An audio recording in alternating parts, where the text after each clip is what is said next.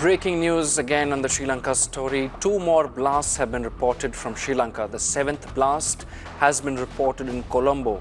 Reports for blast at a hotel opposite the Dehiwala Zoo in Colombo is what we hear is the latest development. The eighth blast was reported from Dematagoda.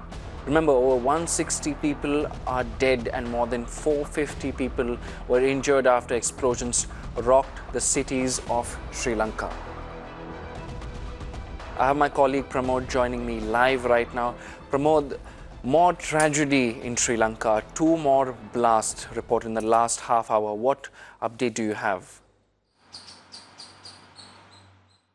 Well, it's extremely tragic, and as you exactly mentioned, this is the eighth blast that has been reported from Sri Lanka alone, of which three were churches, three were hotels, very prominent hotels in Colombo, Kingsbury, Cinnamon Grand, and Shangri-La. And the investigation, apparently, as per sources, Shangri-La Hotel, they have discovered that the blast had occurred at the cafeteria, and close to 25 kilos of C4 explosive was used. And apparently, they are zeroing into a suspect.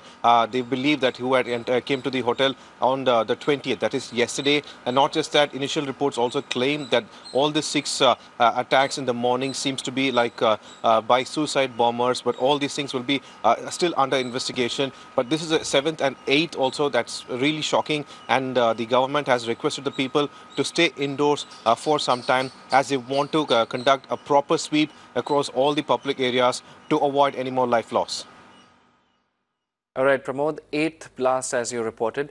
Now, what steps are being taken by the authorities on ground? Do you have information on that?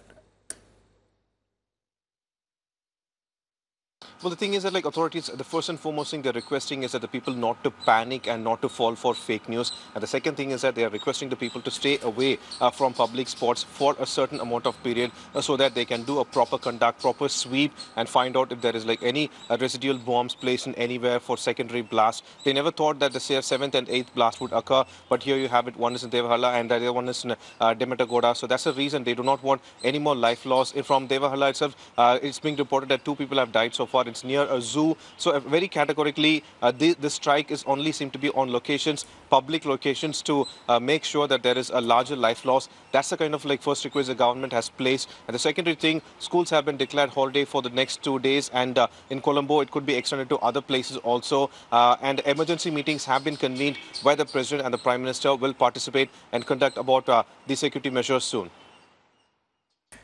Pramod, you happen to mention that these blasts took place at 3 churches and 3 luxury hotels. Could you give us a roundup of that, the details that you have about these individual blasts, the first 6 ones and the latest 2 blasts? Could you just break them down and explain those to our viewers?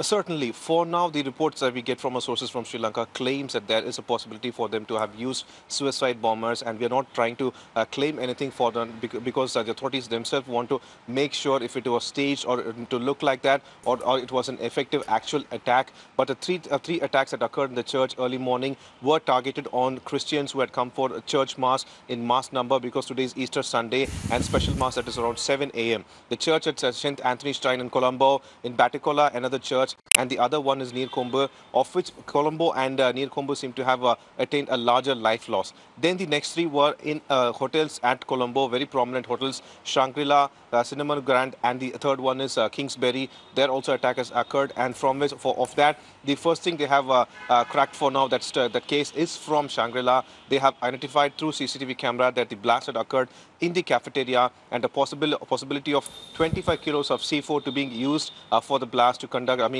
for such a big blast. They've also found out that one passenger is, one of the person had come to the hotel on 20th. All these are initial reports, but they are investigating in this angle only.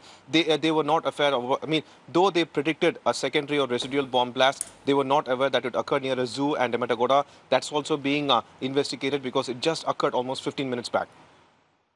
All right, Pramod, thank you for getting us those updates. On Mirror Now, we'll be closely tracking this story. A very deplorable tragedy, and as the government of Sri Lanka has advised, not to panic, stay indoors, and schools have been closed. Authorities are taking measures to control the repercussions of this tragedy in Sri Lanka. Thank you, Pramod, for getting us those updates.